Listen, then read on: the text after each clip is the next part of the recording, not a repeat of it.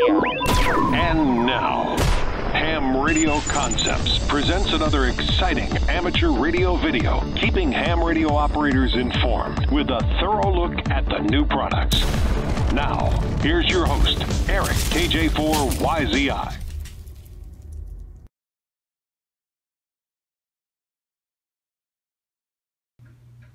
Well, hello again, Eric here, KJ4YZI with HamRadioConcepts, and I have a video here on the Alexloop antenna.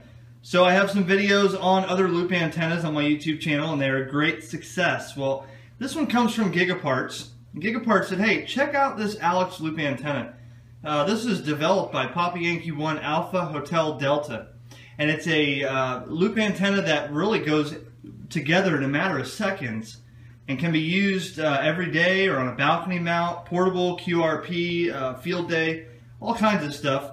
It deploys and breaks down in a matter of seconds. So Gigaparts wanted me to check this out. The link is in the description, and also recommended to get the accessory with it, the BNC to SO239 adapter, and I'll show you why. Let's take this out, check it out, and see how fast it goes together and what kind of performance we get out of it. Alright, so let's see how fast this thing will set up. Alright, and I like how it comes in this case like this, right? It does have the instructions right here to set up an operation. Very basic. So what I would do, I would undo the Velcro straps here. Alright, there's three pieces. Basically, here's your tuner, okay, and the tuning knob down here. So this is going to be on the bottom. You're going to take the middle piece, the tube like this, and then you're going to take the top piece. It's like PVC construction, okay? That's half the battle right there. It's already there, okay? So this is going to go to your radio, and that's why I mentioned the BNC to SO239 adapter, okay? Now the loop is actually made out of this piece of coax here. So this piece of coax looks like RG8 or LMR 400 with ends on it. So what's going to happen is basically this is your loop like this. Alright, there's a round piece on top that's going to go right on the top of this, like that. And you stretch the pieces out. Don't really kink them or bend them, just manipulate them to go into the bottom piece like this. There's one.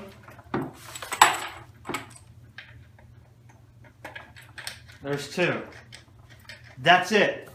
The loop is constructed, okay? It's that simple. Now this here will go on a mount tripod. If you're on a balcony mount, you can mount it vertically or horizontally.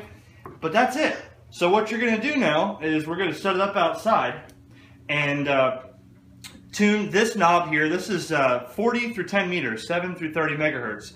So you're going to tune this for the maximum receive on the band you're at, and then you're going to transmit a low power in there and watch your SWR meter that should be in line, or the SWR meter on your radio, and tune for the lowest SWR. This handles 20 watts sideband or 10 watts AM FM CW. So it is a QRP loop. I wouldn't put more. Actually, it says do not put more than 20 watts into this because you will damage the tuner unit. So that fast you put it together. Let's take it outside and see what it does. So I got the Alexloop set up. All right, I got a little tripod here. This looks familiar from the loop that we used, loop tuner. So we constructed a little base for this. And this is the Alexloop, just slides right on top of it. It does have some sort of directionality off the far end of it, so looking this way it would be a null, but facing it this way I'd be a little more directional. What I have it connected to right now is Jan's LNR Precision QRP rig, FX4 Alpha, and I'll show you some of the clips here in a minute of the audio of this thing. I mean, it's really receiving great. He's got this, this is I think a 5-watt solid state or solid software defined radio. Does 4 bands. He's got a little battery backup with it. He's got a speaker with it and a little hand mic. That's it. Okay. This antenna again is rated to 20 watts, but I'm using it at 5. I'm going to turn this around and receive a couple stations real quick, and then I will try to make a contact or two. Bands are up and down today, but we'll see what I can do with 5 watts on this loop. I'm sorry, I still don't have it. Give it to me phonetically.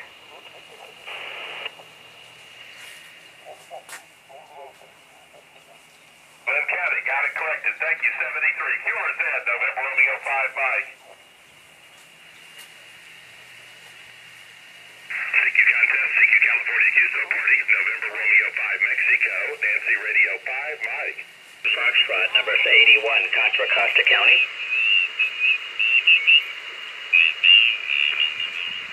Thank you, QRZ, November 6, Ontario, QRZ. CQ contest, N6 Ontario, QRZ. WD5K, nice to see you again, number 83, Contra Costa County. Alright, so easy enough to tune. Watch this, okay? The tuning knob in the bottom, I'm going to set my radio to, right now I'm on 14.251. You really don't hear too much of anything, okay? And what you do basically is you tune this knob for peak noise, peak receive. Charlie, QSL. That's it. Thanks so much, 73. QRZ, Okay, that's it. The peak noise, once you get that in the ballpark, you can transmit on your radio, and you can, in this situation, I don't have an SWR analyzer or meter in line, but I can see on here my SWR is flat. Now if I wanted to change to a different band, it's no big deal. We go to 17 meters, same thing.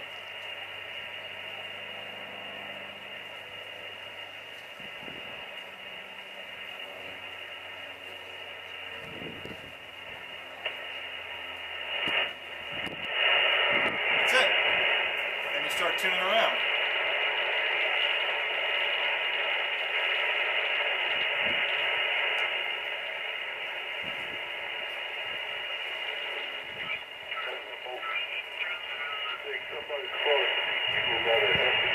So to show you what's happening on an analyzer when you're doing that, you're tuning it for maximum receive, which is actually the spot on the antenna that you're tuning. So if I was on 7.140 megahertz, I would start tuning this knob on the antenna for the lowest SWR, which would sound like the maximum receive on your radio. So that right there, 1.2 to 1 roughly, and I can fine tune that in.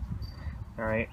Now if I were to switch to 20 meters, 14.200, I would hear really nothing, and I would have to retune 14.216. Now I'd have to retune the antenna, so I'd go back to the knob on the antenna and start tuning it until I heard that the maximum receive, which would be the spot in which the loop is tuned for that frequency.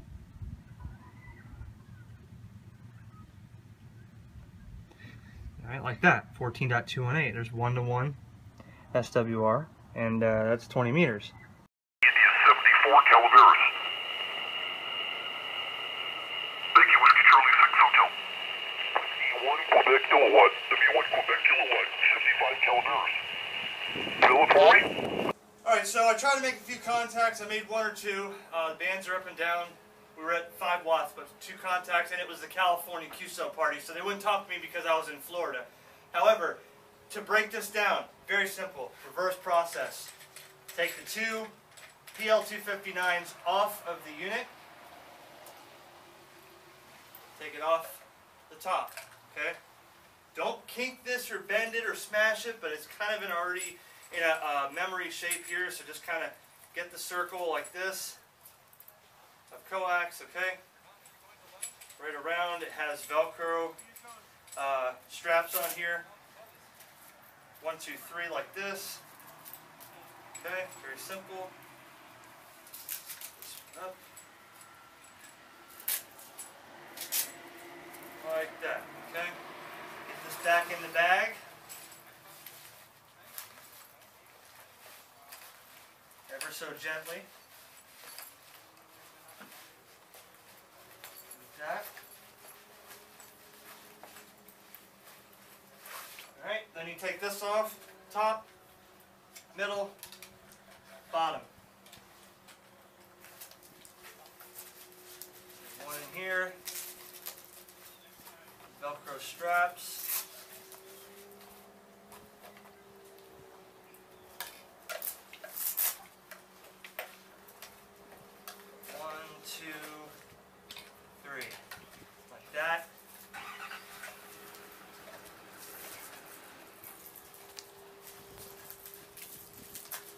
your coax up. Comes with a little rubber band.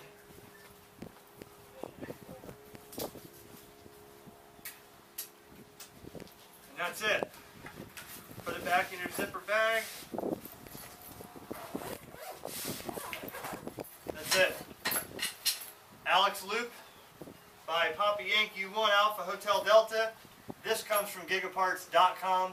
Check it out. Links in the description. And 7.3 from KJ4YZI.